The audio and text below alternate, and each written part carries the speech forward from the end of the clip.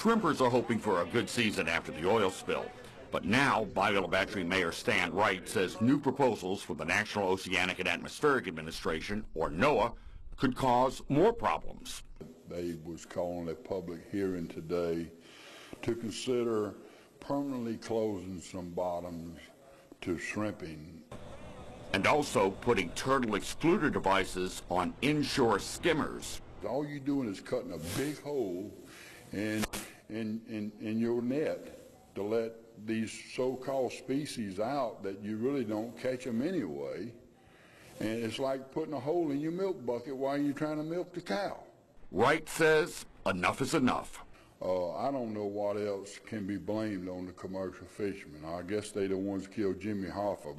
Others say don't blame commercial fishermen for dead sea turtles because the oil spill prevented them from shrimping last year. Something killed the turtles, but I don't think it was boats that was tied to the dock. I think that's crazy. I don't think they're catching enough turtles out here for that.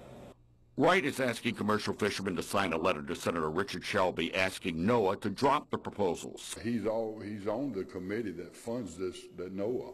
He funds NOAA, so I'm going to ask that he cut their funding. And Wright is going one step further. I'm asking Shelby to fire every one of them and send them to Walmart to work. You know, they want to run off they want to run immigrants off. Well, put these people to work in the fields picking watermelons and strawberries. Reporting from Biola Battery, Steve Alexander, News 5.